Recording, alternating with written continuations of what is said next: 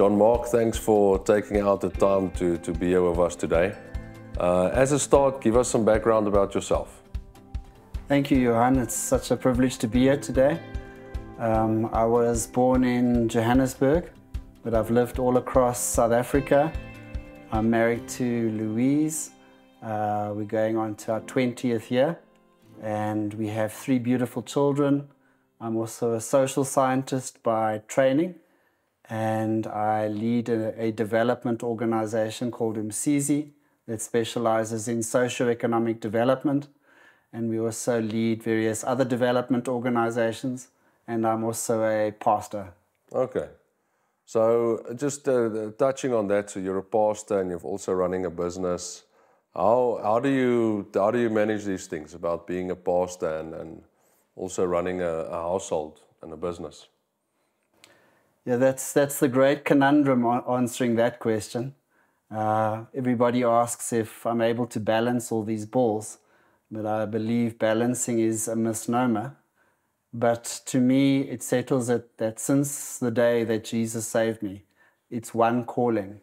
He calls me to be a son of Christ, and He calls me to be a husband. He calls me to be a father. He calls me into the ministry. He calls me to lead a business and to be involved in development work across the country. So it's one calling, but cross-cutting into all these different areas. And it looks very different from week to week, month to month.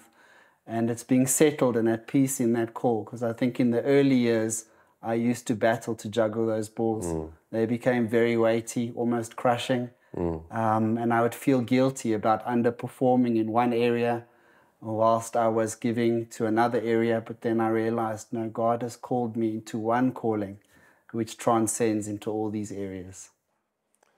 And John-Mark, growing up as a boy, your relationship with your dad, give us some background about your relationship with your dad. Do you have a good relationship with him? Has it been tough? Has it been good? Tell us about that. Well, as it is now, I'm very privileged. My father is still alive, and actually he works with me in our business and development organization. We do socio-economic development work across the country, and him and my mom work with me. And in the early years, we had a very good relationship. We moved around a lot because I grew up in a pastor's family. My father was a pastor, and he would plant various churches across the country, or he would be sent to get involved in the leadership of various churches. So we moved all over, from Mossel Bay to Palabora to KwaZulu-Natal to Lesotho. We were very involved in missions work. But in those years, I had a very good relationship. I remember especially times that we would hike in the Drakensberg, times where we would go camping. It was a very special relationship for me as a boy and my father. And growing up in a household where your dad was a pastor and going on all these missions, was it easy for you? No, it wasn't easy, because as soon as you would make friends, we would leave a dorpie or a town to go to another town to get involved in missions work. So we were never able to settle in those years as a family. We were always upping and going. And it wasn't only locally across South Africa, but also internationally. During the years of apartheid, God called my mom and dad to go and spread the gospel in Italy and to get involved in ministry work there. And so we left South Africa, and that was an incredibly difficult time. We lived there for 2.5 years, couldn't assimilate the culture, a foreign language, foreign people, and you also had the stigma of apartheid hanging over you. So it was a very difficult time. Even as a child, we'd face a lot of abuse from people over there because of what was happening back in South Africa. And having grown up as my mom's side of the family is Afrikaans, so all I knew was barefoot and running around and playing rugby and climbing trees, and that wasn't quite the same culture over there.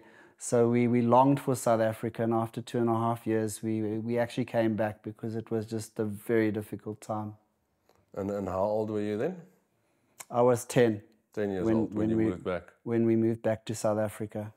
Okay, and then since then, did you ever experience any hurt in the church? Something that might have happened while you were planting all these different churches as a family? I was, because I was still a boy, I was protected from a lot of that. But I realized over the years when my father began to speak to me that when he returned back from South Africa, people in the church labeled him a failure, saying that he had failed in his mission to the Lord in Italy. And they questioned why he had come back, and they would not embrace his decision and understand that his family took so much hurt and pain over there, and that he had come back. So instead of that loving, embracing environment, he was condemned and judged for returning. And it left a lot of bitterness and hurt in his heart. And that bitterness, what did that lead to? How did that end out? Did he stay in church? Did he stay a pastor, or did he decide to leave ministry, or what impact did that have on him? Johan, for a season, he continued in the ministry. At the time, we relocated to Worcester, to the Worcester Assemblies of God Church, and we thereafter moved to Randburg, where he pastored a local church. But very soon, the bitterness got worse, and the lack of support and love from fellow pastors left him very alienated and very much alone, to the point where he left the ministry and he then engaged in business. Okay. And this whole thing on your life, so how old were you when he left ministry, when you moved to Randburg? How old were you? I was around 12, 13 years old. Okay, so just in your teenage years, this started. In my pre-teen years, that's when he left the ministry. And what impact did that have on you as a 12, 13-year-old? What was going through your mind at that stage? Just thinking on your own walk with the Lord, your own religion, your own experience with religion. What impact did it have on you? So growing up, Johan, I was always around Christianity. And my father was very proactive in sharing the good news of Jesus Christ, evangelizing and leading churches. But the ministry almost became his focus and his identity. And there's this saying, often pastors can leave their children behind. And although the word was shared with me, I never made a deep, real, personal commitment to the Lord in those years, because I'd grown up in ministry, I'd grown up in religious practice, and I almost became accustomed to it. So when my father decided to leave the ministry and to engage in business, and I gradually began to see him move away from the Lord and fall away from the Lord, I began to question many things within the faith. I was during my teenage years, towards the end of high school, and a lot of questions began to arise in my heart. So share with us some of those questions. What was the questions, and what impact did it have on you? Did it change your lifestyle? Were you turning rebellious? What impact did it have on your life? At that stage, I wasn't rebellious. I was almost that good boy.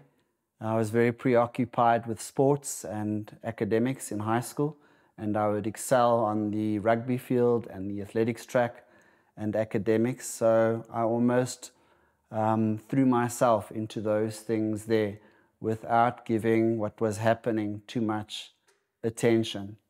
But yet in my heart, I began to question, how could a man who was so passionate for God, for Jesus, suddenly begin to fall away from the faith and get involved in other things? And although I didn't know what was wrong, I could sense something was very broken in this whole situation. And the years after school, when you went to study, did you leave home, or you were still in home? No, I left home. So I graduated from Northcliffe High School, and I went to the Rand Afrikaans University, and I stayed in residence in Opiraf. And Okay. that's when my university or next season of my life began, really. Yeah, tell us about that season. What happened during that season? During that season, my dad's pain got worse, but at the same time, he started developing a very good business. His business was thriving. He franchised coffee shops, and it was doing very well. But unfortunately, he fell away from God and became addicted to drugs.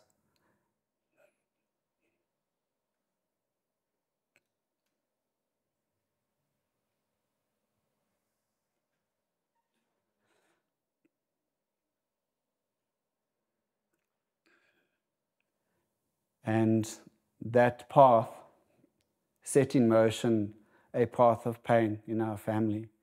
We lost everything because the drug became an affair to him because he was addicted. And I was at university at the time. I was in residence.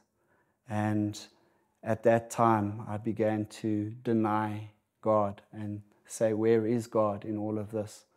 And I became a very hurt and angered young man.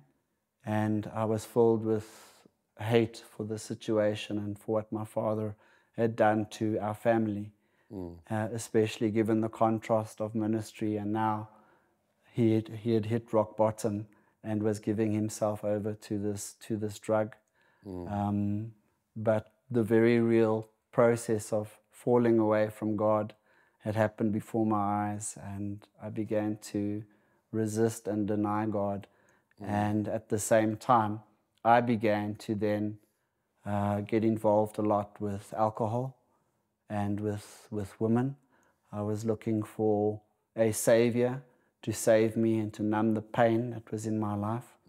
And so I lived for partying and alcohol and women. I never touched drugs because of what had happened. But at the same time, I did excel in my academics at Rao. I worked 3 jobs to put myself through university, and I had a student loan, which my mom helped me to get with APSA. And so through all of those, I remained committed to academics, but at the same time, I was very empty and hurt inside because of what had happened. And it continued to happen through my university years. My father would be in and out of rehab, and then he would relapse again, and then he would go on these binging escapades where he'd disappear for 4 or 5 days. We wouldn't know what had happened to him. And then he would appear again, and there was just this hatred and animosity between us. And he would pawn off things like vehicles, furniture. I remember once having to go into Hillbrow as a university boy to go and retrieve my sister's vehicle that he had pawned off for a debt. We would have Nigerians coming to our house, threatening us because of the debts that he had rung up. So I was very broken. I was very lost, but I was looking for something to numb the pain, and I was giving myself to all these things that the world had to offer. So still during this time you had this drive to succeed in life and to make something of your life. And then I remember in previous discussions we had, you mentioned that you became part of the Freemasons as well for a period in your life. Yes, so I graduated from Rao with my postgraduate degrees in development. I graduated as a social scientist, and I then began working at a certain well-known, internationally acclaimed environmental consultancy. And I started their socioeconomic sciences division. As a young individual, I was very brave. That's how I got my job. I was always very dedicated and focused, and I couldn't find a job. So I approached one of the directors at this company and said, if you employ me, I will start a socioeconomic sciences division for you, which I did. And it was very hard. I traveled through Africa. I learned to swim in the deep end, but I learned so many life lessons in this field of socioeconomic development through that. But my state of lostness and pain continued, and I gave myself to ambition and success, but the drinking continued, and the woman continued, and I then met this director who became a father figure in my life, because I was searching for a father figure after the disappointment of my own father. And he was a Freemason, and he introduced me into Freemasonry. And it sounded so attractive. It sounded as this community of brothers that would stand by you through thick and thin, given what my father went through ministry, and given what I went through with him. I was looking for that sense of belonging, to find camaraderie with brothers. And it almost, the secrecy of it and the romance of it really lured me. And eventually I met with the Freemasons that he was a part of. And after, I would say, about 6 to 8 months of trial and testing, because they first check you out, they invited me to join them, which I accepted. And I went through an initiation ceremony, and that's how that journey began. Sure. And going forward now, so we started off where you said you're currently a pastor and you've got a great relationship with the Lord. So where did your relationship with the Lord start again after, growing up in the home that you grew up in, and then we've had this period of drinking and women and ladies and money and worldly success and the Freemasons, and then somewhere, what changed in your life? Take us through that. What happened? Because surely you had to give up your rights or your membership of, whatever you call it, of being a Freemason. Take us through that. Well, during all my years as a Freemason, I got to the Master Mason level. As lost as I was, and I was running away from God, I was rebelling against Him. Something in my conscience said that something is horribly wrong in this whole Freemasonry system and setup. It almost felt like the smell of death, as though you were part of something that was deathly and had no life. And so many people were deceived in that lie of what the Freemasonry is about. And I wanted to leave, but I felt trapped and helpless. But at the same time, I was running a very successful division within that particular company where I was working with Freemasons. It was earning major revenue, and I was flying through the ranks. And I myself began to earn major money within that space. But yet I was very empty, and the more empty I was, the more we would drink, the more we would mess with women, the more we would start to go to strip clubs, and the more we would live for the pleasures of life. Even during work with some of our directors, we'd work in the mining industry, we'd have early meetings, and then we would hit the pub at about 12 o'clock. And then we would drink till about midnight, even if we had to drive still 200 kilometers back to Johannesburg. So that was the life, Johan. But the pain inside of me, it continued, and it got worse and worse. And during this time, my dad's days of drugging continued. And so I was very disillusioned. During this time as a Freemason and working, I met my wife, Louise, whom I had met before in high school. She was a year below me in high school and was actually good friends with my sister, who was in the same grade. Well, she was going to Rivers Church at the time, and at this time I was still running from God, but because I wanted to win her over, I went with her to church, but just to please her. And I also remember a funny story, Johan. She was dating a number of guys at the same time, all Christians from the church. And I never forget going to a braai at her house, She greeted me and disappeared for 2 hours. And then she came dressed as this princess and model. And the next thing, here's this oak coming up the driveway, hooting. And then she says, cheers, bye, I'm going on a date. And she leaves me hanging there with her family. So I decided, no, I've got to rectify this situation. And one night after the worship service, I politely went to speak to some of these guys that she was interested in. And I used a few words that weren't churchy words. Let's just put it that way. And I told them that she's mine from now on. But she didn't have an impact in those years spiritually on me. The honeymoon period was quickly over. And After you got married? After we got married in January 2005.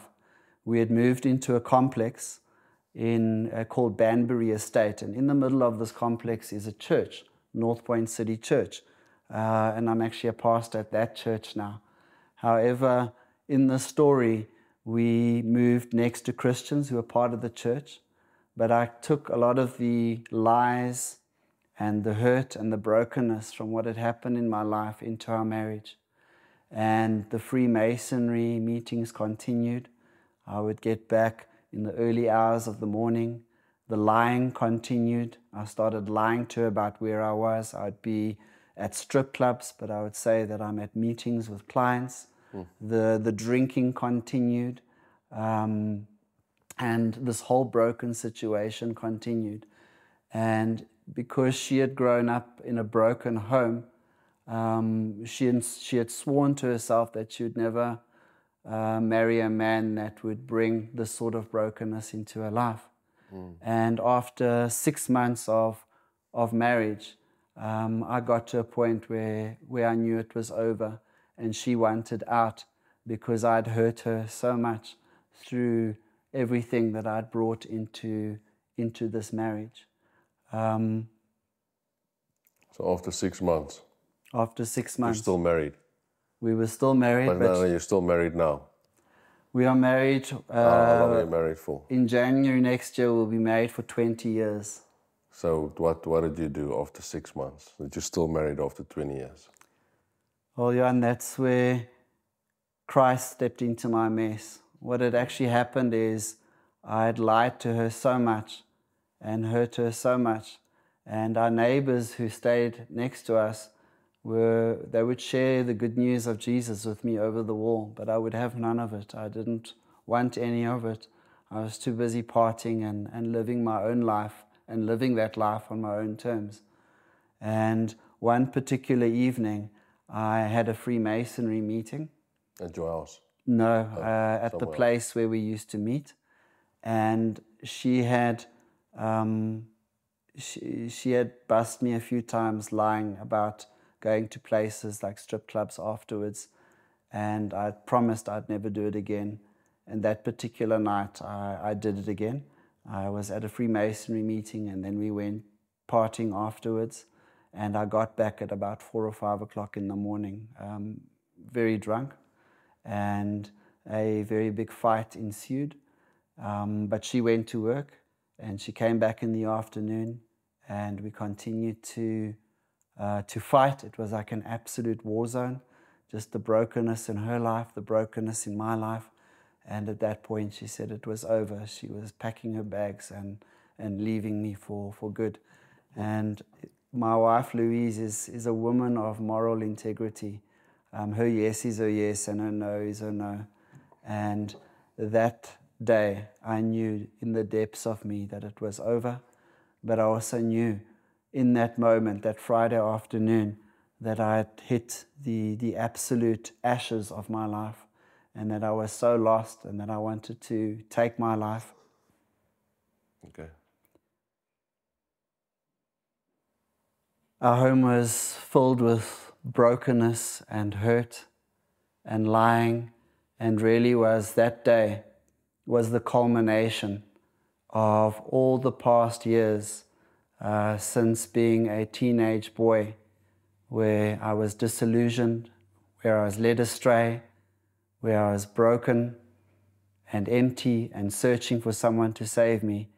in the midst of that chaos, I realized that the one person that I loved with all my heart, my wife, how I'd betrayed her and hurt her and broken her. And she had packed her bags that day, and she said she was leaving me for good. And she was not going to live a life with a man like this. Sure. But in the chaos, something supernatural happened. And it was like scales fell off my eyes in that moment. It was a Friday afternoon in July 2006. And for the first time, I could see the lie that I'd led and who I'd become and how much I needed somebody to save me. And being around my father in those years when he'd preach, I always remembered Romans 10, which he would preach about. And it said specifically that the word is near you, and that the word is in your heart, and that the word is in your mouth. And this is the message of faith. That if you confess that Jesus Christ is Lord and you believe in your heart that He rose from the dead, you will be saved. And later on it says, and everybody who calls on the name of the Lord will be saved. And I also remembered the scripture in Romans 5, which spoke about how helpless we are, that whilst we were still ungodly, Jesus died for us. And God showed His love for us in this, that whilst we were still sinners, Christ died for me. And in that moment, I for the first time realized that truth. And I called on Jesus to save me. And thank God my neighbors were there, and they heard the massive fight that was going on, and they came to see if everything was okay. And then they saw what was going on. So my neighbor's wife took my wife to the bedroom, and then they took me to his place next door. And he called one or two of the leaders of North Point City Church that were there in the complex. And in his living room, I put my faith in Jesus. But it wasn't my own doing. It was literally Johan. Jesus stepped into my mess, to my sin, and into my brokenness. And He saved me. And He gave me a new life and a new purpose. And He redeemed me. And my life changed 180 degrees from that point in time. And was it easy when you made the decision? Easy to leave the alcohol, the Freemasonry, the ladies, the addictions, the stuff that you were busy with? I believe that God gives you the grace to say no to sin. And some of those things, the alcohol and those other things, I left instantaneously. What had transpired that night and that weekend is I knew that I had to leave the Freemasons instantaneously. And I burned my Freemasonry regalia in a fire on that very weekend. And I informed them on the Monday that I'm leaving for good.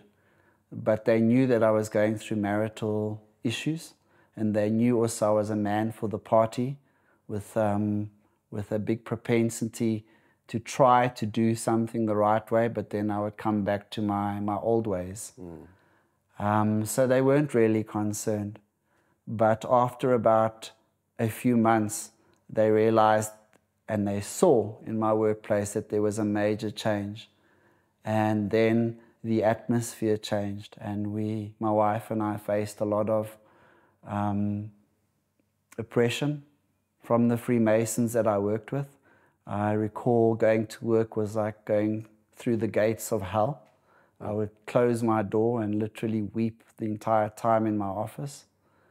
But in those years, God added us to a wonderful church, North Point City Church, and He gave us new people that really cared for our lives and who stood with us in that very difficult time.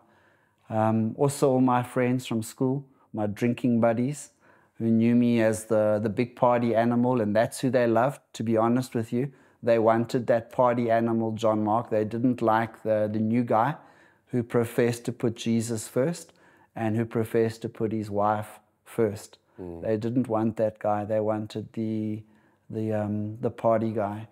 And I lost all my friends except for one who respected the choice I made. Over that weekend, I informed all my friends after I was saved that Christ and my wife are first in my life from now on. And they didn't respect me, and I lost most of my friends. Well, I want to honor you for making that decision. That's a big decision, and I know a lot of men struggle with that decision because they rather fear man instead of fearing God. So that's awesome. John-Mark, as a closing, a man of God. What if someone asks you, John-Mark, what is a man of God? What would you answer them? Johan, I would say it is a weak, imperfect person like me, a sinner who has put their faith in Jesus Christ and who is trusting in Jesus every day on this walk of life as we follow God. It is a man who is reliant on the work of Christ, but living in weakness, but yet seeing the Lord do the supernatural through his broken vessel that he is.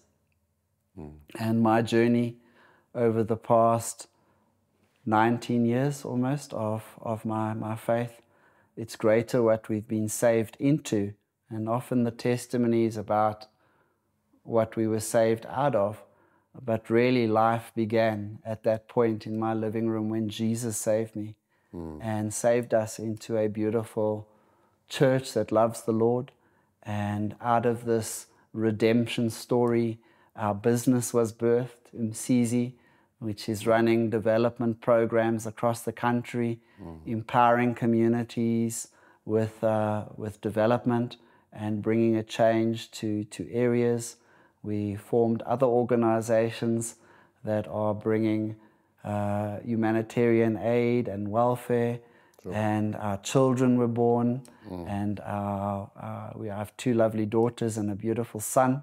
Sure. And I'm still married. I love her more than the day I met her. It's not a perfect marriage, but it's a real marriage, and we're still working through our things. And if there's any men out there, I think often they'd look at a pastor or someone that seems to be doing well in the faith, and they would then aspire to that. And I just want to say that I'm a weak man, but for the grace of God in my life. And without his grace, we are nothing. Are we going to make mistakes? Yes. But he's faithful, and he's faithful to his word and his purposes. And to any man out there, it's not too late to come back to the Lord, to recommit your life to him. But the Lord is in the business of redemption. That is what Jesus did on the cross, and he rose again. And he brings new life into broken situations, no matter how old you are. And the older we get, we struggle with regret. Regret is a killer for men, carrying those burdens, the baggages of the past. Well, Jesus takes that and he gives us a new slate, no matter your age, because that's the God we serve. He can do infinitely more, the impossible, if we would surrender our lives to him. Amen. John-Mark, thank you, man. I appreciate your time, and thanks for just sharing your heart and being honest with us here today. Thank you. Thank you, Jan. Sorry for the emotions. No, it's awesome, man. It makes it real. Memories. Makes it real, man. That's what it's about.